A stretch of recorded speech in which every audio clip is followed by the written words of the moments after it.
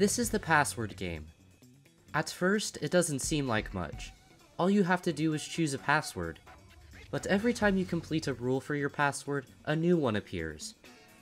As you go further with each rule, you start to realize how insane these password requirements are until they start conflicting with each other, and things quickly devolve into madness. Many players and streamers have tried to beat the password game, fighting whatever random crap it throws at you, going from requiring the most optimal chess move to literally setting your password on fire. Stop. What? No! Paul! What? What happened to Paul? This game is so hard that as of making this video, Neil, the creator of the game, hasn't even beaten it himself.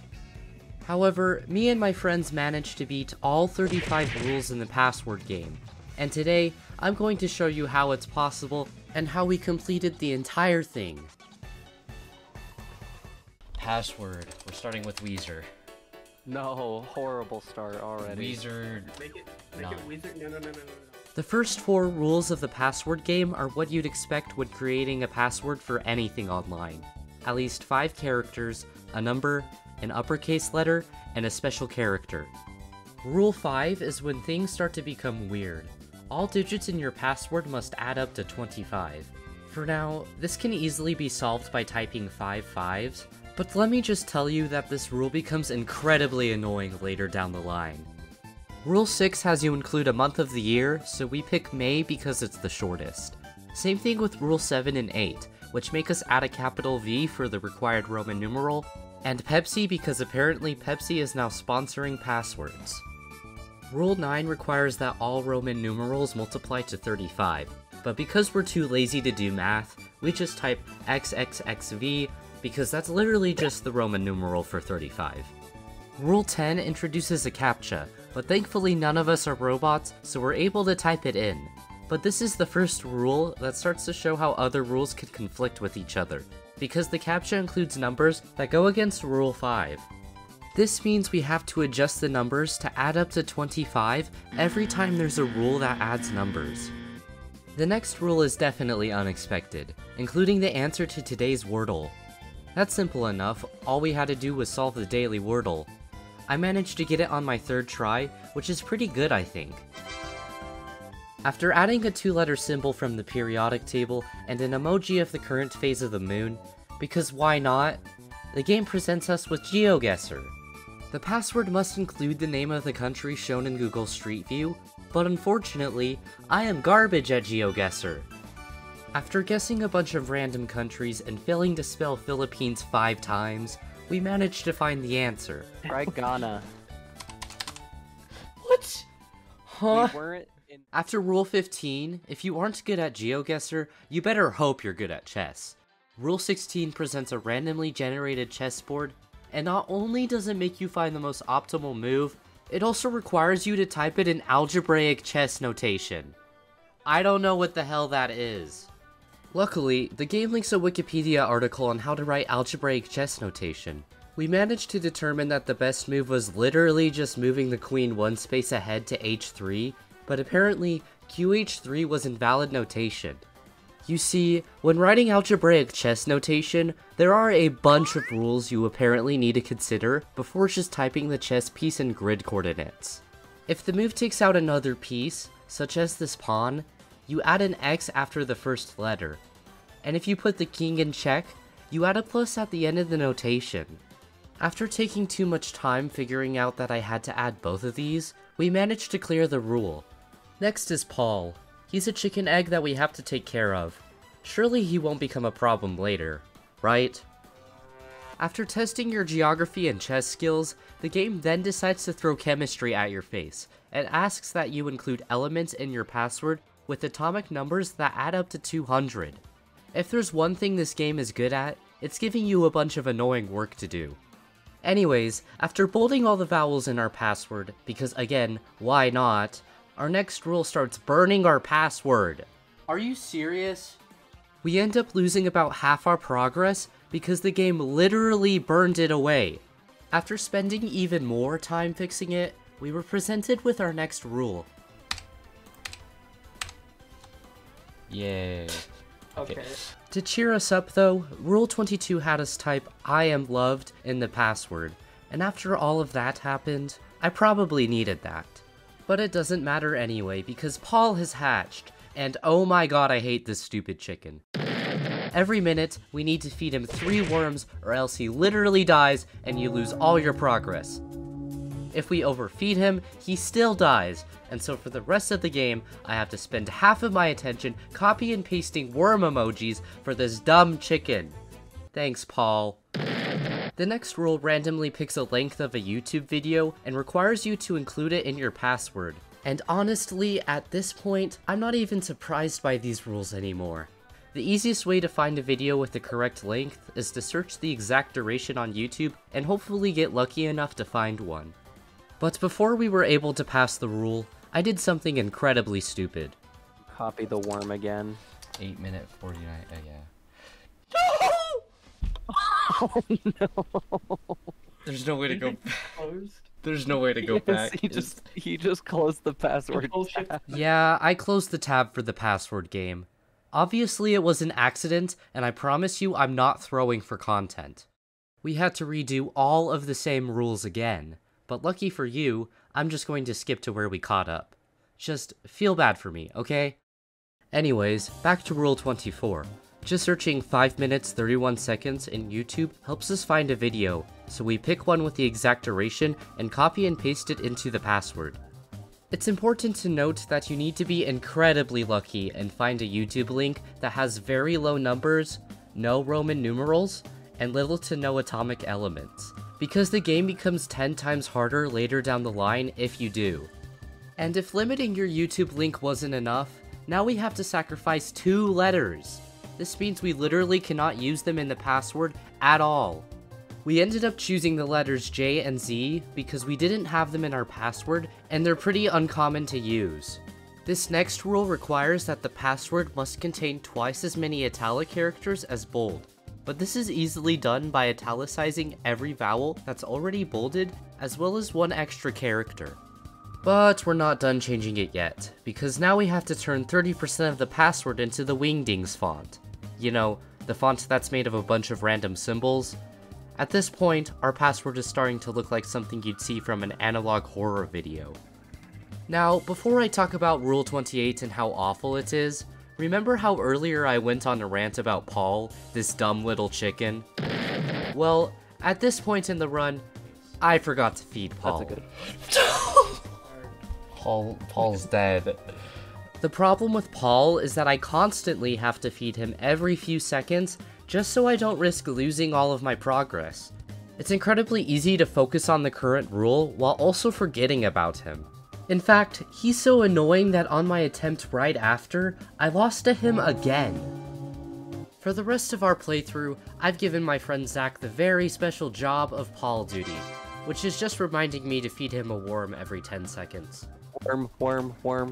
Yeah, He's hungry. He's so hungry. He's worm. Ashton, he need worm. 2 hours have been spent on us trying to beat the password game so far, so as you can imagine, we've been going insane trying to feed Paul 24/7 while also dealing with the other rules. It's time for the colors. What?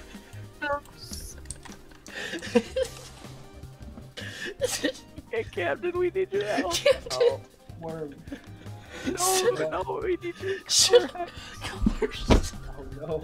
Anyway, it's time for colors. Our password must include the colors shown on Rule 28 in hex, which is a 6-digit code that represents the RGB values of a color.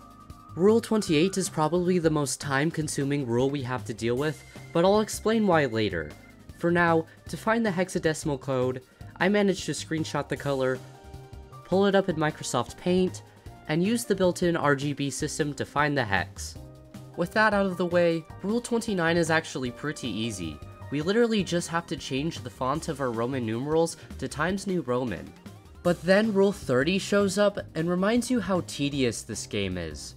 Well, as if the previous 29 rules didn't already. With Rule 30, the font size of every number in our password must be equal to its square. This sounds kind of confusing at first, and it is, but essentially, every number in our password has to have its font size changed to the number that it is, squared. For example, the number 3 needs to have its font size changed to 9 pixels because 9 is the square of 3. Now the problem with this rule is that the small numbers in our password become ridiculously small. And have you ever wondered what a 0 pixel font size looks like? It literally doesn't exist. And to top it all off, the next rule makes us change the font size for every repeating letter. After we're finished with both of these rules, our password, looks a bit funky to say the least. But everything starts to fall apart now because these next 2 rules are so cruel that they made us rethink everything. Rule 32, our password must include the length of our password, and Rule 33, the length of our password must be a prime number. Because of these 2, we must have our password length either be 101, 103, or 107 because they're prime numbers, and we need to include one of those numbers in the password. But because we have to add these numbers, conflicts start happening with other rules. Remember Rule 5 from the very beginning of the game, where all of our digits had to add up to 25? Well, now it's come back to haunt us. Because we already have the numbers from our leap year, algebraic chess notation, and most importantly our YouTube link, we need to change our color to a hexadecimal code that has no numbers. That way, we can have enough digits for including the length of our password. This is where we spend almost half an hour going back to Rule 28 just to find a color that's almost identical to white, because pure white's hexadecimal code is entirely just letters. After testing multiple colors over and over, We just need pure white. Please. Oh, holy sh**. in a stroke of luck, we finally got the shade of white we were looking for. This is a huge breakthrough for us. Because of this hex code, we are able to add the prime number 103, make our password length exactly 103 characters long, and do all of it without breaking Rule 5. Now we move on to Rule 34, and oh, it looks like there isn't a Rule 34 actually. I wonder why. However, this means we have reached the final rule of the entire password game, and everything, all our hours of work, all our worms fed to Paul, comes down to this single rule. Your password must include the current time. The stakes are the highest they've ever been, the tension in the voice call is tight, and our lives might be on the line here. It's past midnight, and now the game wants us to include our time in the password? That's insane! If we add the current time, not only does Rule 5 become broken, but the length of our password isn't a prime number anymore. It's practically over. But wait, there's hope. My friend Zach started brainstorming how we could beat this rule and the entire game. He realized it was almost about to go past 1 AM and noticed that we had an extra number 3 in our password. If we were to get rid of it and include the time 102 in the password, we could have enough numbers to add up to 25. However, we must keep our password length at 103 characters for the prime number. So in order to have room for the time, we managed to find 3 unnecessary characters in our password and deleted them. The last step, in order to make everything work, was to have Paul eat a worm. Yes, seriously. If Paul eats a worm and leaves 2 left, that means we end with 103 characters exactly. Then we can pass Rule 5, Rule 32, Rule 33, and most importantly, the final rule. All we have to do is wait until the time turns to 1:02 AM and hope that everything works.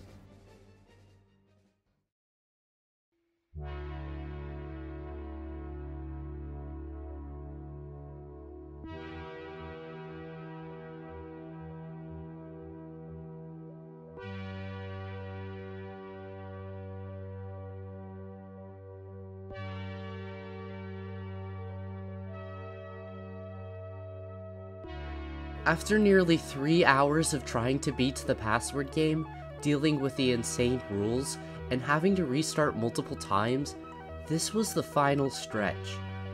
Once the time hit 1:02 AM, a box appeared, asking if this was our final password.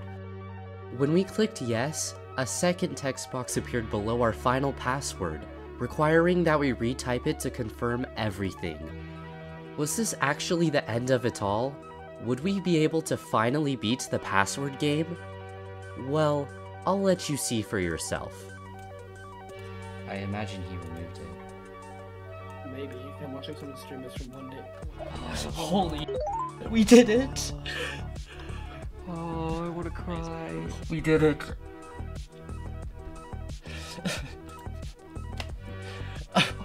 Oh my god. And here's when you say, and just like that. And just like that. And just like that, we beat the password game. Thanks for watching.